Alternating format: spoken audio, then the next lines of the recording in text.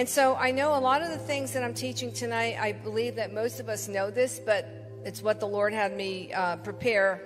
And so I just want to reiterate to a lot of us here about our foundation, which is prayer. And that's the only thing that will cause us to break through. That's the only thing that's going to change our nation. That's the only thing that's going to change our family situation, our region. That's the only thing that's going to change things. I've been studying the Gospels. And every time Jesus, before he prayed, before there was major breakthrough that occurred, it said he went and he was alone. And he went into the wilderness and he prayed. And there were certain times he prayed all night, but he prayed. He prayed all night before he called the 12 apostles. He prayed. Now, if we're to be an imitator of him, how much more should we be praying, right? And so, you know, we are powerhouses. We are powerhouses. And if we don't get that revelation and see who we are in Christ, we're never going to really break out into what he has for us. But I know that that's why you're here tonight, because you're hungry. And so in Luke 11:1, well, actually, let me read the scripture. You know, I really should have a handout, but I don't have one. But I'll get you one, because I do have a lot of words here tonight, a lot of scripture that you can meditate on. I'll get it to you this week. But in Psalms 14:2 in the Amplified, it says, "The Lord looked down from heaven upon the children of men to see if there are any who understand or act wisely, who truly seek after God, longing for his wisdom and his guidance." I just love that. He's looking down, looking upon us to see if there's any one of us who are tapping in, who's asking him, that desires, that's hungry for his wisdom and for his guidance. And I don't know about you, but I'm longing for that. I want more. I need the strategy from heaven, right? So, you know, and one of the things too that, you know, again, I know you're here, I'm speaking to the choir, but we have to seek the Lord. And seek ye first, the Bible says, seek ye first the kingdom of God, and all these things shall be added unto you. Sometimes we can become so self-focused and self-consumed, we're missing it. He knows our problems. And I'm not saying we're not to petition him. We'll talk about that in a minute. But the thing is about get our minds off of ourselves when we're in his presence and worship him. And, you know, that early on, the Lord said to me, I know what your problems are, Trisha. He says, seek ye for, you do my bidding, I'll take care of your work, all right? And sometimes that's where we can get so fouled up, because we're so caught up in me, and everything that's going wrong with me, rather than worshiping the King of Kings, who's the designer of each and every one of us here, and who knows the end from the beginning, knows how to break through and cause deliverance and healing and restoration to take place in our lives, right? So there's a hunger that God is drawing us into. There's a hunger. And one of the things that the Lord has me do and start doing again is I just said, Lord, break my heart with the things that break your heart. Lord, give me your burden for souls. Give me your burden to pray for people that they may be healed. Give me your burden. And I'll tell you, he answers that prayer, because the burden of the Lord is there, and that you get his heart for what he wants to do within our own personal lives, but also within our region and the nation. I mean, as you know, our nation needs prayer, right? The leadership needs prayer. And so I'm not going to just curse them and think about how awful they are. What I'm going to do is pray about it, pray for them, pray for God to break through in their lives or get them out, one or the other. So in Luke chapter 11:1, the disciples asked Jesus, teach us to pray. Now, they were hanging out with Jesus. They saw that Jesus was the man of prayer. They saw the miracles. But you would think like they were catching it, that they were picking up from him, you know, how he was going about it. So they were no different than us. Don't you want to go deeper in the Lord? Don't you want to know how to really tap into that place with him? And it's not that hard. It's really simple. But God is saying to us today, he's going to teach us. He's going to give you that desire, that discipline to pray. But will you commit daily? Will you make that choice to commit daily? Now, I'm sure most of you here are praying every day. But if you're not, well, then the Lord wants to encourage you to pray every day. And you know, the Bible does say in the scriptures, could you not tarry with me for 1 hour? right? And I know I've said before, if you haven't prayed an hour, then pray at least 10 minutes. But you know what? Forget that. Pray an hour. Ask the Holy Spirit to help you, to press in, to worship. You know, I put my worship music on. I'm worshiping. Every day it's different because when you're in a relationship with an individual, do you speak to them the same way every single day? No. So it's a relationship-based situation. So every day, I mean, I do start out with worship, but sometimes I just go right into the Word. Other times I'm just worshiping for the whole time. Then I get into prayer, you know. So it goes on and on and on, and it's just delightful. I know that at times when I'm really struggling with a situation, I run into my prayer room.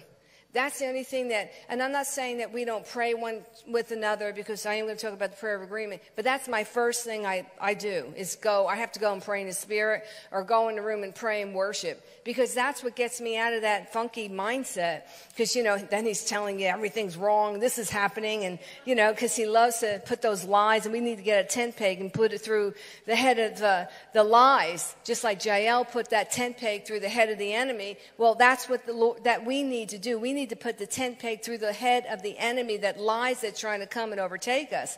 So in Luke 19:45 and 46, you know this scripture. It says, Jesus went into the temple enclosure and began driving out those who were selling, saying to them, "It is written, my house shall be a house of prayer, but you made it a robber's den." And so, if, you know, here the Lord is telling all of us that his house, we are his house. All right, this is a house, but we're his house. This is what he's talking about. We are to be a house of prayer. But that den of thieves are the distractions that come, the worries, the anxieties. That's the thieves that's coming to steal our prayer time, our time in blessing the Lord. You know, I love Psalm 103. Bless the Lord, O my soul, and all that is within me. Bless his holy name. The enemy comes in to steal that time. How many times have we been before the Lord and we're so distracted because our mind is going over and over and we're thinking about all the hardships and everything that's going wrong? That's where we have to discipline ourselves. And, you know, I'm going to be real practical tonight. Get a little pad by you and write down whatever's coming to your mind, but don't just get back to praying. Just get back to praying, because there's a war after our prayer life. The enemy is afraid of praying people, of people that hear strategy, of people that get a revelation from the Lord, of people that are in his presence. There's fullness of joy. You want to get out of depression? Get in his presence. We can all do that. Sometimes we just want to talk about our problems all the time. That'll keep you depressed, I promise you. So today, I was worshiping and I was just praying in the Spirit, and I kept seeing a word every time I closed my eyes, and it was B-I-A-Z-O. And I kind of knew what it was, but every time I closed my eyes and I was praying in the Spirit, I saw that word. So I looked it up, and that word in the Greek comes from Matthew, well, one of the scriptures from Matthew 11:12, and the scripture is, from the days of John the Baptist until now, the kingdom of heaven has suffered violence, and the violent are taking it by force. And so that word biazo means to overpower by force, to press forward, to rush in a forceful movement. Well, that's what I said, Lord, what are you saying to me today? I mean, I know that scripture, he says, I'm calling my people to be a people of authority that know how to press through, that know how to take back what the enemy has stolen from them, that know how to press forward and overpower the works of the enemy. And that comes through our prayer life. That comes through the strategies that he gives us. And so I just want to encourage you. The Lord is saying today to you, you have biazo power. You have the ability to conquer and overpower the works of the enemy in your life. Do you believe that? So our prayers have to rise to a higher level of determined faith. It's impossible. You know the scripture in Hebrews 11, it says it's impossible to please God, what? Without faith, right? What's the enemy after? Our faith. Because listen, when we're praying, it's not like weakling little pathetic prayers. It's prayers of faith. It's prayers of decreeing the word of God. It's prayers of the Lord is saying, I am rooting for you. He's saying in Luke, I think it's chapter 16, when that lady kept going before the unjust judge, he said, I will avenge you. The Lord is our avenger. He wants to avenge us of things, but he also wants us to be in an intimate place with him. You know, it says that, you know, we're kings and priests, but in order to be that king, you have to be a priest first and minister unto the Lord. Lord, right? Song of Solomon says, let him kiss me with the kisses of his mouth, for his love is better than wine. And that word kiss means to equip with weaponry. So when we're in that intimate place with the Lord, we're getting downloads from him. We're getting strategy. We feel his arms of love around us. We feel that protection around us. And that's what the Lord is saying. But so often we get so distracted, or we're not really pressing in. Listen, prayer nights, and I am trusting and believing the Lord that the house will be filled. Because, again, the only thing that's going to shift things, the only thing that's going to shift fear, the only thing that's going to shift, the depression and the drug addiction, this transgender issue, the critical theory thing, and everything else that they're trying to implement is prayer. That's it. That's what's going to change it. And he's given us that authority. Remember, I told you the other day that I had the dream 3 times that we are about a signet ring. And in Haggai, it says that we are his signet ring, and that everything that needs to be shaken will be shaken. And that the Lord is saying to us, we have that great authority. We are the signet ring. We have the final say. We are the kings. But if we don't believe it and we don't have that prayer life established, it's just words. So, and the Lord wants us to really, to just make it a heart's cry and a decision that I'm not staying where I'm at. I'm going into this deep place with the Lord. It's not a works thing. It's a God thing.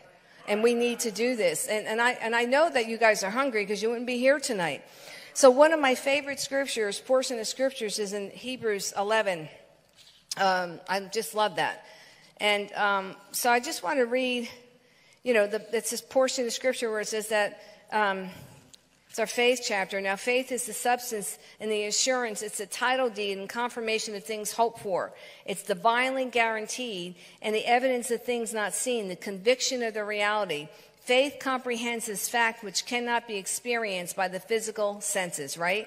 So it talks about, it's the hall of faith. It talks about all these incredible people that had difficult circumstances that they were trying to deal with, but they broke through. And in verse 6 it says it's impossible, but without faith it's impossible to walk with God and please him. For whoever comes near to God must necessarily believe that God exists and that he rewards those who earnestly and diligently seek him. He rewards us. How does he reward us? Answered prayer.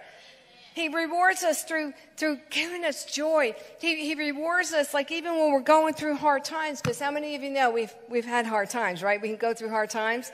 And he rewards us in that place, and that he's saying, listen, I'm going to give you that strategy. I'm going to show you how to break through. Listen, I am praying and believing for everyone battling with different types of diseases. We've seen so many miracles. We've seen so many people healed, but God's saying, I want to bring it to another level.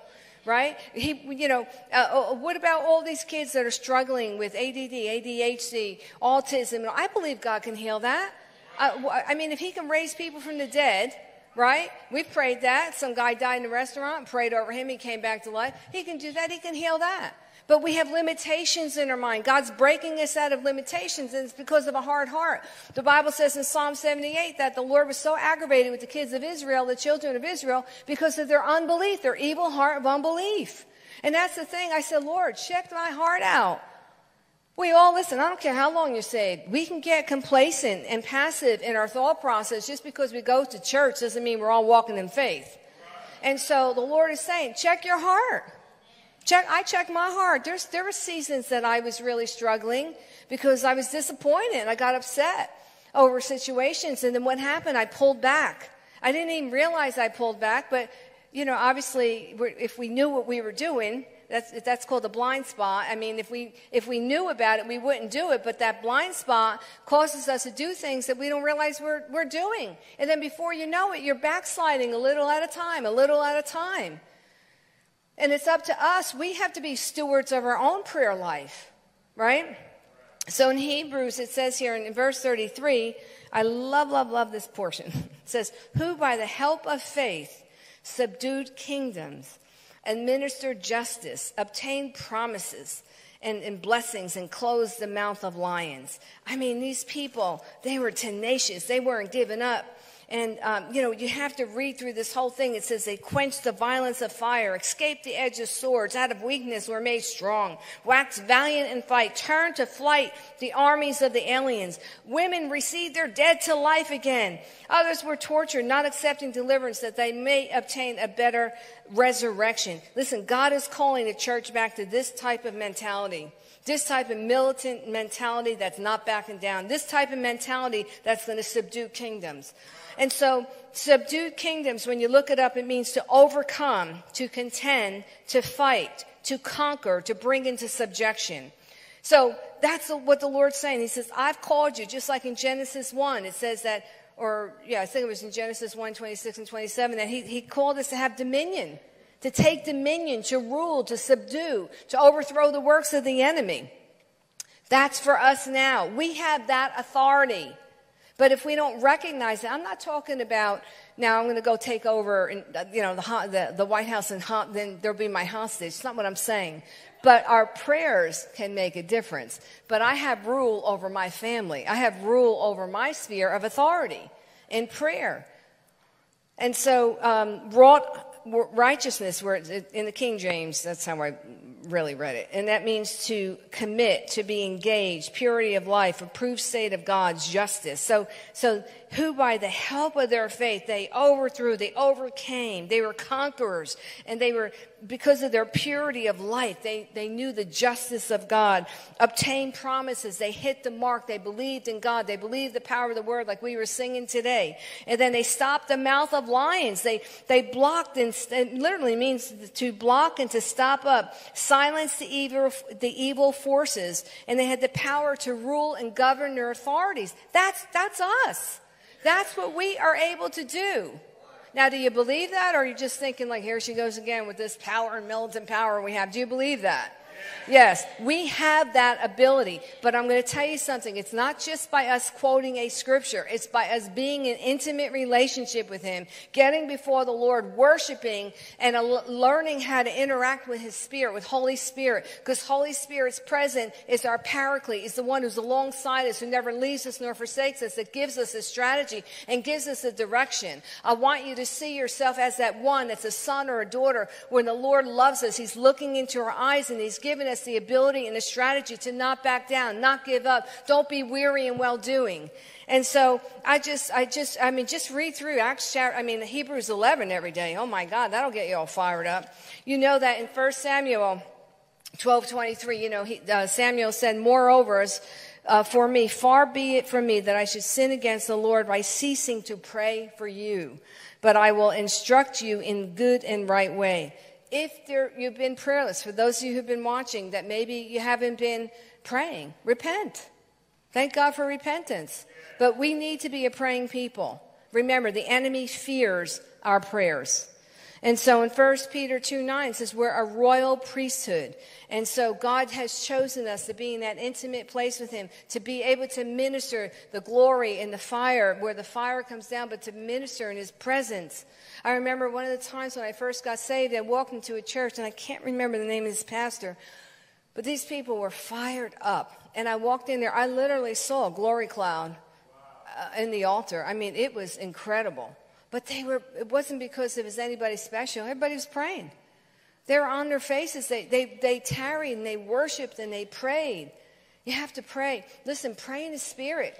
If you're not praying in the Spirit every day, pray in the Spirit. Pray at least an hour. Discipline yourself. Listen, when you're in like working out, or if you're in a boot camp, or if you're going to really want to get into shape or something, you're going to have a strategy, and it's going to hurt your flesh. And a lot of these disciplines we don't like to do. I don't know about you, but I don't always feel like it, right? But the first thing I do, I just got in the habit for me. Now, you have to have your own prayer time, okay? Some of you like to pray at night. I can't keep awake at night. I'm up early in the morning, and I go in my room, and I pray. And so that's my time. But get into that discipline. Get into that habit of praying, all right? So prayer starts with us. So prayer, just in case you're wondering what the difference is between prayer and intercession. Prayer is talking and listening to God. It's us praying. Intercession is you're praying on behalf of others, right? You're standing in the gap. You're praying for other people. And so God wants us to do both, right? We pray, we worship, And we'll get into that a little bit, but we do intercede one for another. And so Psalm 34:15 says, God keeps an eye on his friends. Listen to this. And this is in the Message. His ears pick up every moan and groan. Woo! Isn't that good? I don't know about you. I was moaning and groaning yesterday. God keeps an eye on his friends. I'm going to repeat it. And his ears pick up every moan and groan. I said, Lord, I know you're picking up what's on my heart, but Lord, what's on your heart? Do you wait? Do you ask him, Lord, what's on your heart today? What's on your agenda? What do you want me to do today? What do you want to reveal to me? Who do you want me to pray for? And you don't have to call that person up all the time. It's just, sometimes we'll be on the phone every day, all day long. When, how the Lord just starts giving you pictures and he starts giving you names of people. A lot of times when you're praying and you'll get this impression, you think of this one individual. That is the Holy Spirit asking you to pray for that person. And sometimes he may have you call that individual. But in the meantime, I just go through and I pray in the Spirit. And I pray unless the Holy Spirit's going to tell me something. Or if the Holy Spirit tells me to call that individual, which a lot of times he doesn't. I just pray. And so that's what, stir your spirit up. Ask the Holy Spirit to help you in your prayer life. Help you develop this. I just want to encourage you tonight that we were activated last week. And I want to encourage you tonight that you got it. It's in you. But you have to do it. Not just wait. A lot of times we're waiting for everybody to pray for us. And I love people to pray for me. But now is the time that we need to get before the Lord, on our faces before the Lord, and pray to him. It's better. It's even better. And again, hear my heart. I'm not opposed to anybody praying for anybody. You understand that. And so in 1 Timothy 2:1-2, it says, first of all, then I urge that petitions, specific requests, prayers, and intercession, prayers for others, and thanksgiving be offered on behalf of all people, for kings and all who are in positions of high authority, so that we may live a peaceful and quiet life in all godliness and dignity. He's saying, listen, I want you to pray. I'm urging you. And that word urge, it literally is the same word for Holy Spirit. It's parakletos, and it means to come alongside, to admonish, to encourage. He's urging us to pray, to petition. You'll see in the King James it says to have supplication. Supplication means petitions, specific requests, intercessions on behalf of others, and thanksgiving to be offered on behalf of others. But the first thing you do is worship the King. We do that first. We worship, and then we get God's agenda. And then it says, pray for kings, all who are in position. Now, he didn't ask us if we like them. He said, pray for leaders, kings who are in position of high authority, so that we will live a peaceful and quiet life. We want those individuals to get the guidance from the Holy Spirit, right? And so in John 14:6, it says, and I will ask the Father, and he will give you a helper to be with you. So don't think I don't know how I'm going to do this. You have the helper. We have Holy Spirit in us. And if you're not praying in tongues, we will pray for you. If you don't have the gift of tongues, we all need to be praying. We all need to be here. Even, whenever we get together to pray, we all need to get together. All right, we have to pray. I want you to believe God that our intercession can literally change the nation. I believe that. Listen, I love reading revivals. I told you about the Argentine revival. He only had 7 people praying. This Tommy Hicks, and he was depressed because one of them would show up drunk all the time. But they were praying, and he's like, oh my God, I got these people here that are praying. And then the one day, some lady, he said, does anybody get anything from the Lord? And this lady says, yeah, I keep feeling I need to hit the table. And when she did, the power of God fell, and that started that glory run. And so then he was able to go minister. It turned out through a series of events, he wound up ministering to Eva Perón, who did not, at least not with him, except the Lord, but her husband Juan Perón did. And they had a Satanist who was in the government who was guiding that country, and that whole thing shifted, and they wound up having revival in Argentina. That was I'm sure there were others, but this guy wrote about it. One person's prayer of obedience to listen to what the Spirit of the Lord is saying. Our country needs revival. We need awakening. And I'm not talking about just having goosebumps in the church. I'm talking about where, like when Charles Finney would walk through the factories, the spirit of repentance would fall upon the people, and they would weep and cry. They were mocking him initially. And then the spirit of repentance would fall, and then they would accept the Lord. They were repenting for their sin. That's what I'm talking about. We have that ability. We have the fragrance of Christ in us. For that to happen. You see, you have to see yourself as that I'm a little Jesus here. I'm the one. I have what Jesus is carrying. It's in me. And that's why we have to spend time with him for that impartation. And so in Ephesians 6:18, it says, pray at all times and on every occasion and every season in the Spirit with all manner of prayer and entreaty. To that end, keep alert and watch with strong purpose and perseverance, interceding in behalf of all the saints of God's consecrated people. How are you alert? By being in the presence of the Lord. The Lord gives you guidance. He even tells you things before it's going to happen. He gives you wisdom. He strengthens you. But no, what the enemy wants is you to focus on your problem, how rotten everything is in life. No, put that aside. Don't give him that right. Worship the Lord. Say, Lord, you know what? David did it. I mean, David did tell the Lord how he hated all the people and wanted them dead. But then he worshiped God, right? But this time, I'm just telling you, listen, we're a new dispensation. Forget about having people killed or anything. Just worship the Lord. Tell him what's on your heart. But worship God. Don't focus on your problems. I can't express this enough. Don't focus on your problems because you'll be depressed. So, anyway, so much discontentment and worry, I feel, is because we're not pressing into the Lord. Because the Bible says don't be anxious or worried about anything, but what happens? We're worried and anxious.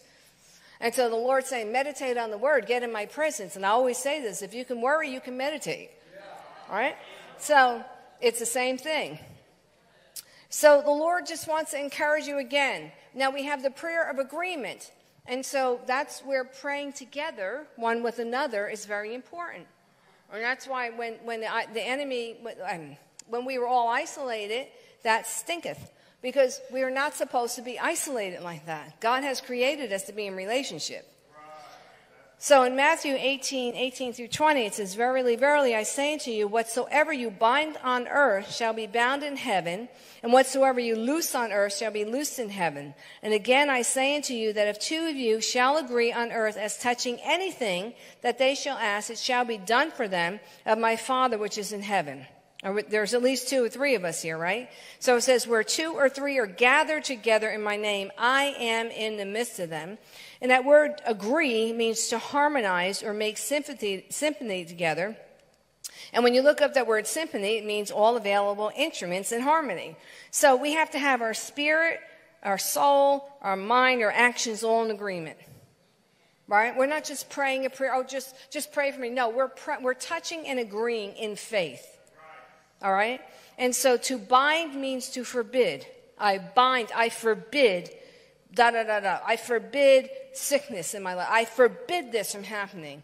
Loose means to set free, to unbind, to destroy. I loose myself from that situation. I loose the spirit of truth over my life, you see? So that's how when we're praying, when you're in a situation, bind that thing. Take authority over that which the enemy. Let's say you're praying and anxiety is coming and fear. I bind that spirit of fear. I forbid you from being in operation and from tormenting me. And I loose freedom and I loose the spirit of truth. See, that's how we pray. That's how we war. We don't just say, oh my God, then we focus on the fear. I've done that too. Believe me, you'll stay afraid. But when you learn to take authority and when you learn that, wait a second, God's saying, listen, I've given you weapons of warfare. I've given you weapons to overthrow every work of the enemy. But the most important thing is hearing what the Holy Spirit's saying to us, is getting before his presence. You know, every time David went to war, he went before the Lord. What do I do this time? You know, do I go up into the mulberry bush? What do you want me to do, Lord? Each time was a different strategy that the Lord gave us. Sometimes we can get so routine in what we're doing, and then we're wondering why it's not working. Because the Lord's not speaking to us about that. That's why we have to get in his presence and wait and hear what the Spirit of the Lord is saying. You good? All right, so then we have the prayer petition. And so that's just, it's making a request. And Hannah is a great example. I love studying Hannah because we can all identify with Hannah. And you know that Hannah was struggling and she was barren, but her adversary, Peninnah, which means pearl, and you know, in order to have a pearl develop, there's a lot of agitation, or as the Italians would say, a lot of agita. And so there was a lot of agita in Hannah's life because of Peninnah, who was, the Bible says, was her rival. And she, day after night, day and night, day and night, day and night, she would basically get in her face and say, I have a lot of kids and you don't, and you're barren. And so Hannah is like, you know, so depressed, and her husband's saying, listen, I love you so much, you know, why can't you accept this? And you know when you want what you want. And so she's like, I'm barren, I'm ashamed. And so she was going to church, and how often we're going to church year after year after year after year, and the prayer is not getting answered until she petitioned and cried out. She says, my soul is embittered. I'm in bitterness of soul. See, a lot of times what can hinder us in our prayers is because we have unforgiveness and bitterness.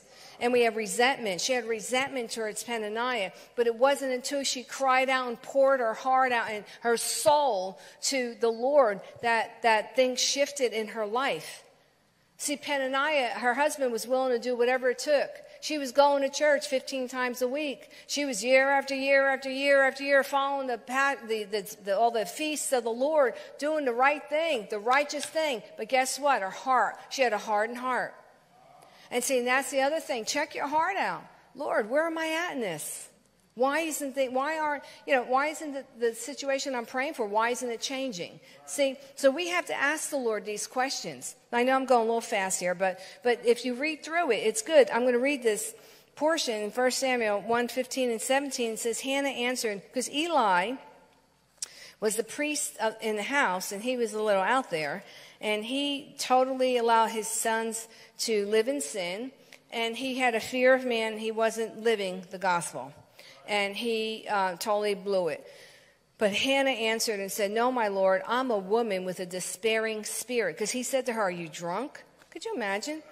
She said, I've not been drinking wine or any intoxicating drink, but I've poured out my soul before the Lord. Do not regard your maidservant as wicked and a worthless woman, for I have spoken until now out of my great concern and bitter provocation. Then Eli answered and said, go in peace, and may the God of Israel grant your petition that you have asked for him. You see, it's good to just share your heart. Tell him everything that's on there, but make sure you're not judging. They have an evil heart of unbelief, that you're bitter in your heart. And so there may be some here tonight that you're disappointed and hopeless. You feel hopeless. Give it to the Lord. But just say, but Lord, here I do feel that way, but I choose to honor you and trust you. Proverbs 3 says, trust in the Lord with all your heart and lean not on your own understanding. Lord, I choose to trust you. In all my ways, I'm going to acknowledge you, and have you direct my path. Don't allow that bitterness. Don't allow hopelessness. Don't allow despair. I know, I've been there. It doesn't work. It gets you more miserable. So just ask Holy Spirit to help you in that, because these are some of the things that will hinder our prayer life. All right? Everybody alive? We're good? All right, then we have the prayer of thanksgiving. We want to have a thankful heart unto the Lord rather than a complaining heart, a heart of gratitude. Lord, how many of you know that when we get before the Lord and we're going to worship or have a thankful heart, there's a sacrifice of praise, right? The Bible talks about when we don't feel like it. When you're real upset about something, I don't know about you, but I don't really feel like getting before the Lord and worshiping. I'm like, but the Lord, I just choose to put my flesh down. My soul is not going to dictate what I'm going to do. And that's where we have to establish it. That's why this discipline is so important, that we get our spirit man buff, right? And our soul has to become weak. And so we have worship. Now, in worship, there's 7 expressions of praise from the Lord. And I know a lot of you know this, but I know some of you don't. And I really asked the Lord, I didn't want to do this, but I really felt that he said to do it. There's 7 Hebraic praise words. And for some of you, this might be new. And so when you look up praise in the Bible or worship, you'll find all these 7 words. And I really encourage you to do a word study on it. It's really great. So some of the words for praise are Todah, Towdah, and it's a sacrifice of thanksgiving or praise, and to render thanksgiving or praise to the Lord. Yadah, Yadah, means to throw, to thrust, to cast away, hands outward, to throw hands in the air. And it's also an intimate term. Barak means to bless or to give thanks, to kneel. It's an act of declaration before the Lord. See, a lot of things you may see here in church, you might think, why are these people doing these crazy things? Well, it's all in the scripture here. Halal, I always quote this one. Halal means to make a show or to boast, to be clamorously foolish, to go about in a raging or raving way, to dance, to celebrate, or to freak out. So there are times when people are so overjoyed with what the Spirit of the Lord has done in their lives that they are like screaming and yelling and rejoicing. David did that. And his wife, Michal, said, she basically said to him, you made a fool. And he said, really? He goes, I'll be even more undignified than this. Now, I'm not saying you have to act like a turkey or act crazy here, but I'm just saying there's times when you're just rejoicing before the Lord. Blind Bartimaeus was crying out to the Lord. The religious were telling him, shut up, shut up. And he's like, no, I hear Jesus. And he was crying out, and he's saying, Jesus. He was crying out, Jesus, Jesus. And it caught Jesus' attention because he was crying out with a heart of desperation. He said, I want that healing. I want my eyes to be healed, and I don't care what anyone thinks. I don't care what any stinking religious spirit that would try to hold me back thinks. I'm going to cry out, and I'm going to release myself from, it says that basically, like when you study that thing out, it's like he had to get a permit to have that spot for him to beg. God is saying, I don't want you begging anymore. He's saying, I want you to understand that I want you to be free in your cry to me, and that I am willing to work miracles on your behalf. Don't get into that pity thing where woe is me, it's never going to change. No, God is saying, listen, I want you to have it all. But there's a timing in the Lord. But the Lord will give you the strategy. He gives you the timing, but he gives you that encouragement. Don't be weary in well-doing. All right, so then we have Zamar. Means to celebrate with instruments, to praise the Lord skillfully on the instruments, to touch strings with the fingers. Tehillah, sounds like tequila. Tehillah, it's an imperative summons to praise Jehovah. It's a psalm, it's a hymn, it's choir, it's dancing, expressive singing. Dancing, banners, flags, that's all scriptural. Art. Shabach means to praise, to comment, adoration towards the power, the glory of the Lord, to praise God for his mighty acts, to triumph in a loud voice. Never said that we had to be quiet in the church. Doesn't mean we have to break your eardrums, but doesn't mean that we have to be quiet, right? Because I know people have been like, oh my God, these people are so loud. Oh my God. Well, here, it's scriptural. Listen, if you've been healed of cancer, if you've been delivered, you're going to be shouting your praises unto the Lord, right? So then we have the prayer of sick. The prayer of sick. Prayer for the sick. Not the prayer of sick. And in James chapter 5, 13 through 15, in the Passion, it says, are there any believers in your fellowship suffering great hardship and distress? Well, encourage them to pray. Encourage them to pray. That's what we're doing here, encouraging you to pray. Are there happy, cheerful ones among you? Encourage them to sing their praises. Are there any sick among you? Then ask the elders of the church to come and pray over the sick and anoint them with oil in the name of our Lord. And the prayer of faith will heal the sick, and the Lord will raise them up, and if they committed sins, they will be forgiven. And when you look up that word sick, also it means not just physically sick, it also can mean those who are weary and worn down. All right? And listen to this. And then in the context, could possibly refer to believers who've been arguing with each other, leaving them spiritually weak. Now, I know we don't argue with each other around here, but for those of you that that can argue, it says that it will leave you spiritually weak. Holy moly. That was in the Passion Version. That was one of the definitions there for it. And that word sick, and that word, the way it's spelled is Kamno. So, are you arguing? Are you arguing with the TV? Are you arguing with the newscasters? Are you arguing with your other Christian friends? Are you arguing with your husband? We don't argue anymore. We're pretty good. So it will leave us spiritually weak. You see, the enemy has a strategy, and that's to weaken us because he's afraid of the authority. He has power, but he doesn't have authority. So anyway, so we have the prayer of salvation. We have the prayer of intercession. We have the prayer of agreement, which I went over, prayer of salvation, when people get saved. And then we have warfare praying.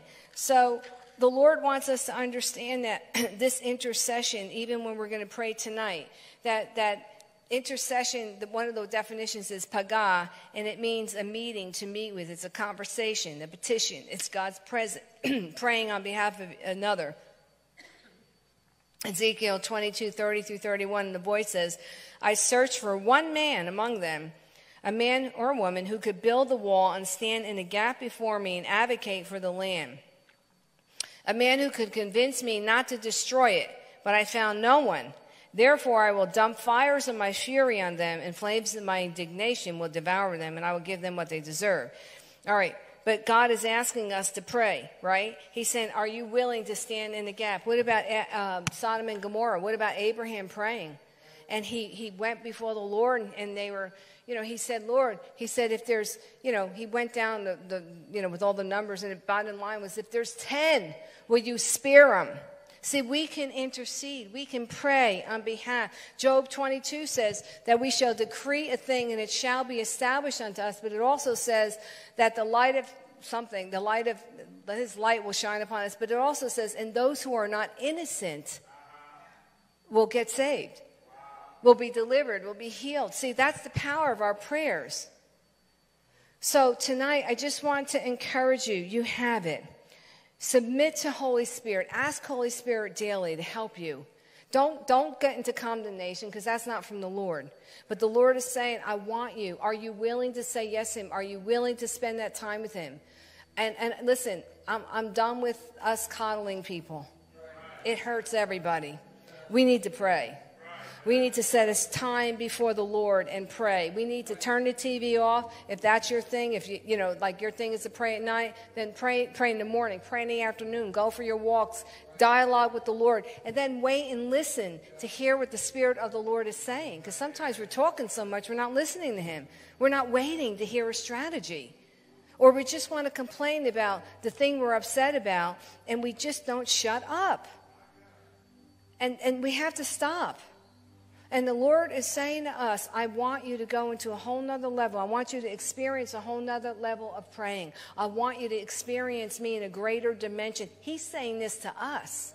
He wants us to experience this. He loves conversing with us. He loves relating us. He loves our relationship. I remember one time seeing a track, and it was Jesus like this, and he fell asleep on the table because he was waiting for the person to talk to him because they were so busy and distracted. And I never forgot that. And I thought, oh, Lord, I don't want you to fall asleep when I'm here. I want to engage at my time with you in dialogue and worship. And let me give you another hint. And when years ago, I was at this worship conference, and Bob Sorge was there. And I was newly saved, and I didn't understand like what they meant. How am I going to worship the Lord?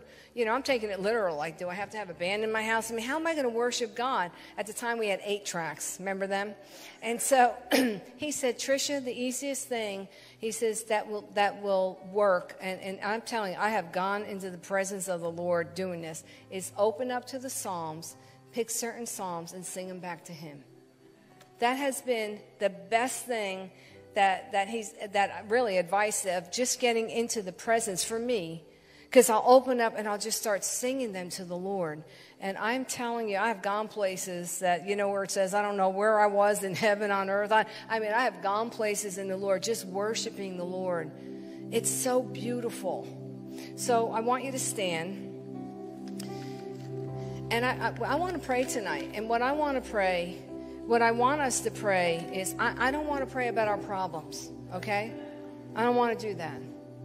Because seek ye first his kingdom, like I said earlier. He knows what your situation is. He knows what my situation is. But I want us to worship, and I want us to just start praying in the Spirit. I want us to worship the Lord. I want us to engage with him and then let's see where it leads, all right? But like I'm praying for, I want to see our region awakened. There's souls that my heart has been crying out for that are going to hell right now. They don't know Jesus, right? And Lord knows, I think we all know people that need help, that need Jesus, that need a revelation of the goodness of our Lord in the land of the living, right? They need us. I want you to get this. They need our prayers. And that are we going to stand in the gap for our nation? Are we going to stand in the gap for our region, for, you know, like whatever it is, but just that burn for, what about your block? What about decreeing every day that God will open up a door for these people to get saved? What about that? Rather than us just going about our way, you know, it's like, Lord, I got them. They're going to be saved in Jesus' name. When we call those things which be not as though they are, that's what happens. Amen? So I want us to pray, and why don't we all come up? I mean, if you feel like it, you don't have to. But come up around the altar, and let's worship. Kathy, do you want to say anything? Yeah, come on up here.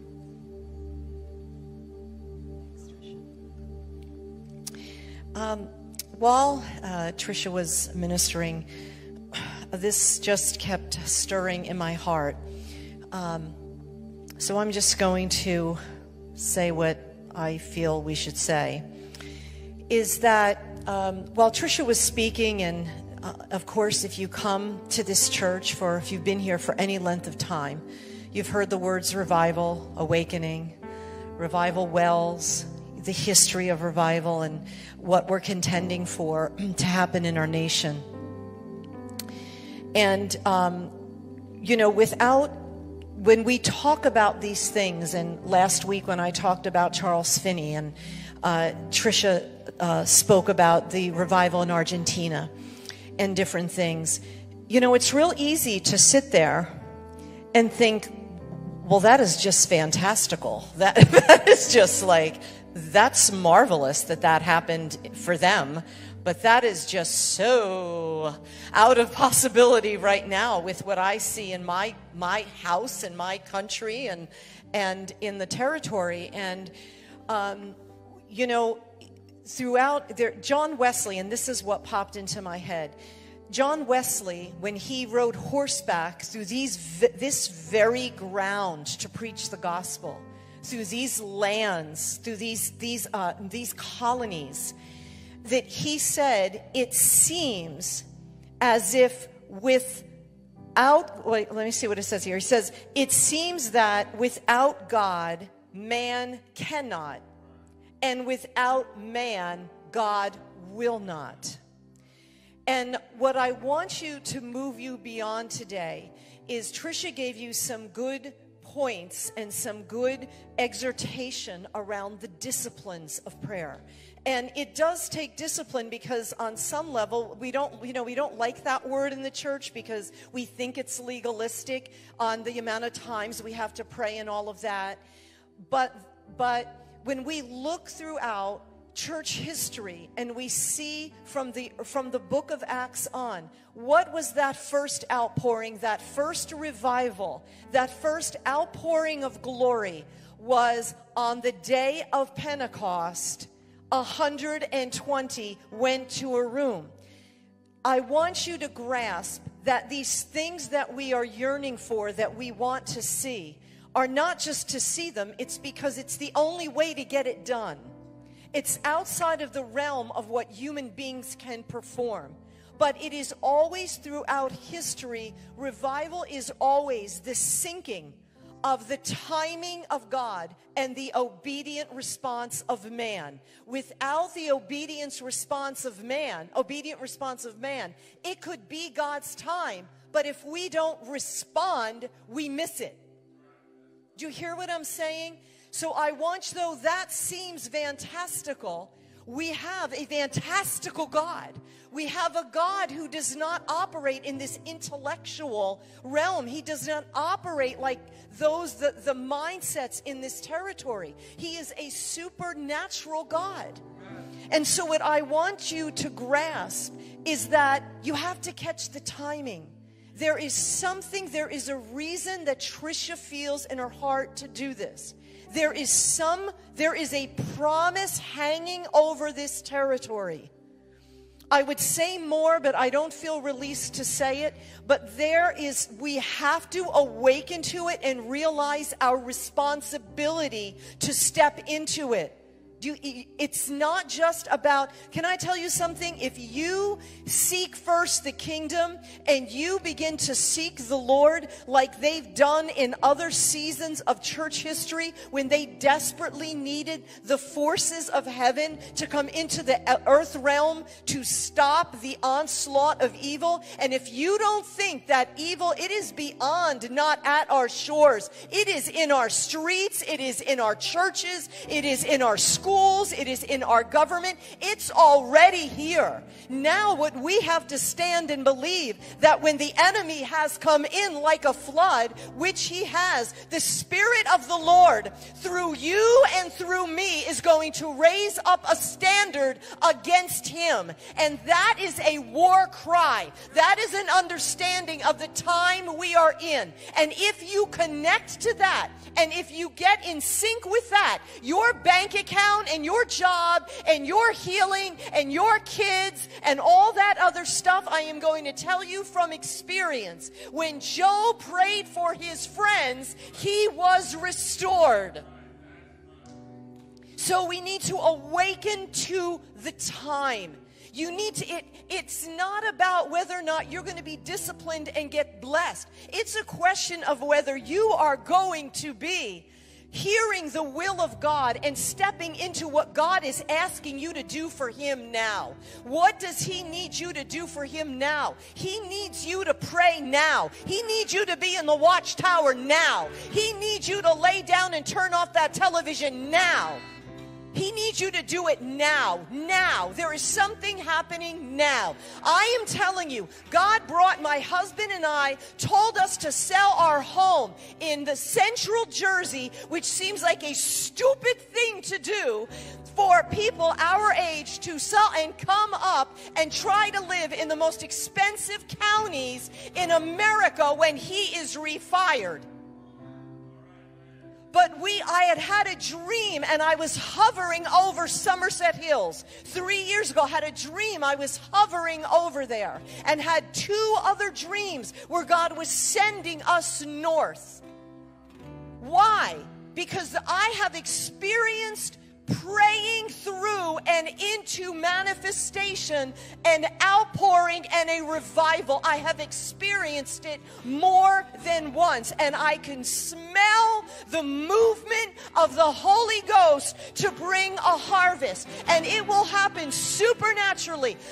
When I graduated Rhema, my husband and I got married the day that I graduated. We came to New Jersey. I was in a church with maybe a couple hundred people, and he went to the golf course every day, and I went to my study every single day, praying hour after hour in the Holy Ghost. And one day, I will never forget it, the Spirit of God fell, a light came into my room, and the Lord began to show me for the next several years the ministry of the pastor I was sitting under, and said that if I prayed, I would see the glory of God come to that territory. And I watched for 12 years in my intercessory prayer closet. I watched that church go from 800 to 10,000. Now you tell me that God cannot do it in his time. And that is what God wants to do in this territory. This isn't just about coming to another church. There is a mantle on this couple, a calling on this couple, but they cannot do it. We cannot do it if we do not discern the time.